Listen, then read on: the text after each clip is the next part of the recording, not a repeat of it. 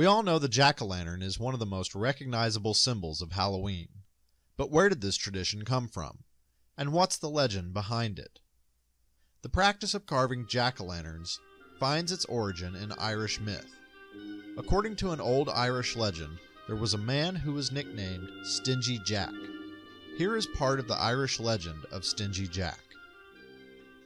Stingy Jack was a miserable old man who loved to play nasty tricks on everyone, including his friends and family, or even the devil himself. One evening, Stingy Jack invited the devil to have a drink with him. Of course, since Stingy Jack was stingy, he refused to pay for the drink.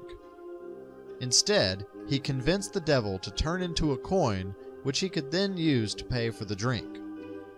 But instead of paying for the drinks, Jack decided to keep the coin. He allowed the devil to return to his normal form only on the condition that he would not bother Jack for 1 year.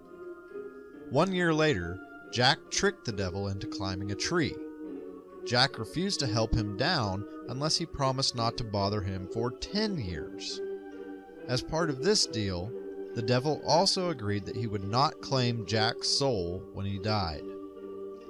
Not long after, Jack did pass away, but God would not allow such an unsavory character into heaven, and the devil stayed true to his word and refused to allow Jack into his domain. As Jack turned away, the devil felt pity on him and tossed him a burning piece of coal so that he might see in the darkness.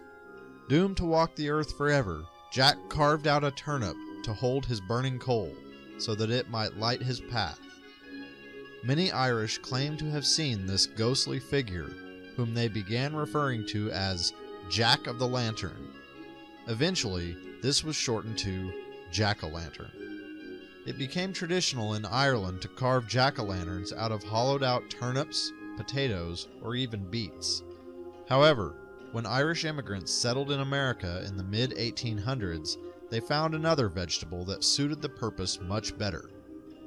Pumpkins are native to North America and proved to be perfect for carving and creating the jack-o'-lanterns that are known and loved today.